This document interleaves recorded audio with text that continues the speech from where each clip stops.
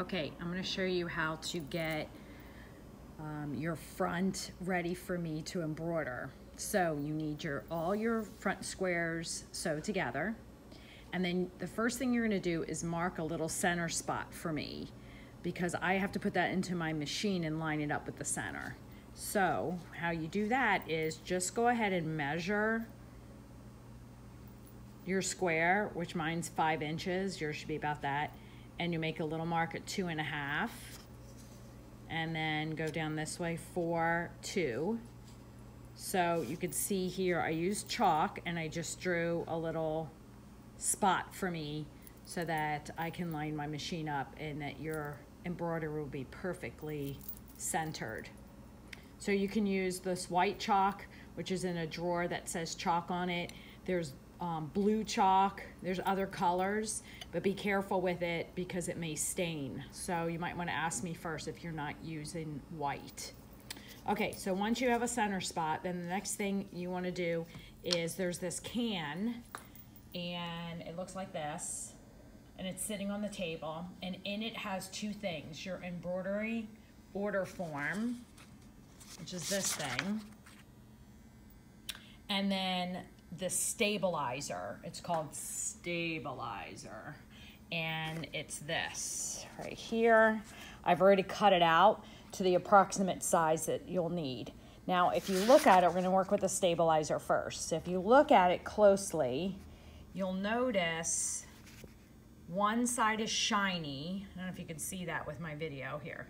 One side is shiny, this one's the shiny side, and then this side's not. You're gonna take the shiny side, it's got sticky on it, and it's heat transfer sticky. So what you do is you flip over your back, which is all ironed and flat, right? You take the sticky side, the shiny side, down and put it right there on the square, just like that. Then you're gonna take your iron and you're just gonna press this down. I'm trying to video myself and do this at the same time, so bear with me. Okay, so press it down like this. And it should stick. Okay, might need to dry a little bit, or warm up, cool off, whatever. It'll stay, okay, just so it's stuck on there like that.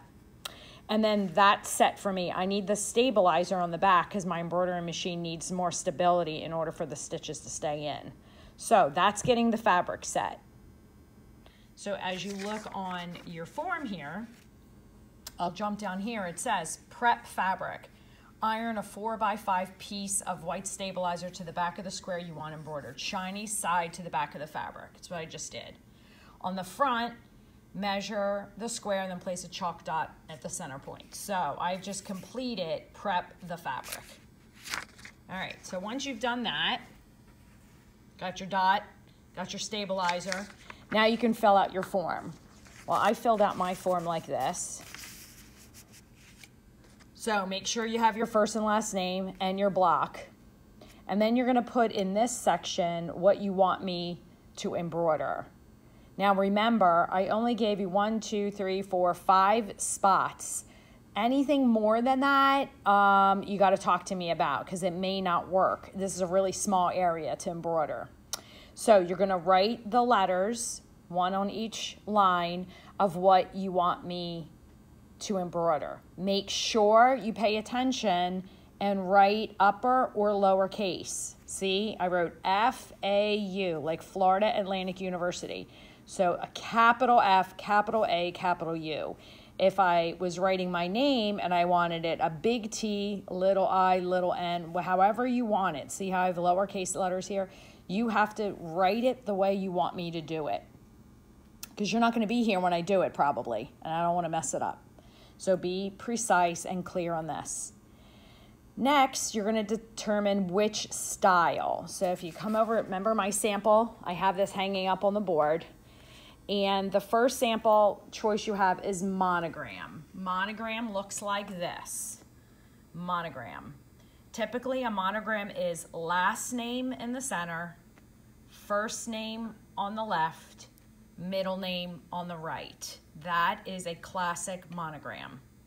So if that's what you want, you would have checked this and you would have put, like my sample, TMR. Sorry, wrong. TRM, because TRM, that's the order it goes. All right, so make sure that you put your monogram there. That's 3 letters. Your next option is initials. So maybe you don't want monogram, maybe you just want 3 initials. Now this is initials. That's first name, middle name, last name. Those are called initials. That's not called a monogram. That's initials.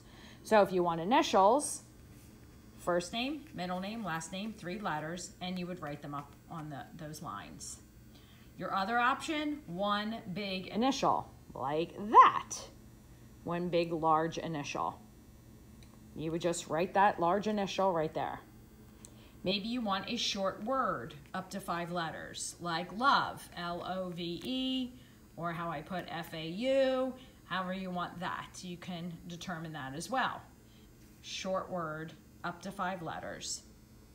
The example I have is right here. 1, 2, 3, 4, 5, 6. So it's a little bit more, but it fits. So if it's small and they're smaller letters and they're lowercase, I could probably put 6 in. Then you determine which font. Do you want block or script? Monogram only comes like this. It's called a vine monogram. This is block. This is block. This is script. So I can put a script big letter. If you want a big S or a big R, it'd be script. It's not going to be as fancy as this. That's just for monogram. But it kind of looks like this, script. So you have script style, you have block style. There you go, script and block. So you can check which one of those. Then you determine which thread color, black, white, or navy. On my example, I only use black and white, but now I have navy for you too. So if you want navy, I can do that. So again, make sure you prep your fabric. Make sure you fill this out completely and accurately with your name and your block so I can do it for you the way you want. Thanks, have fun.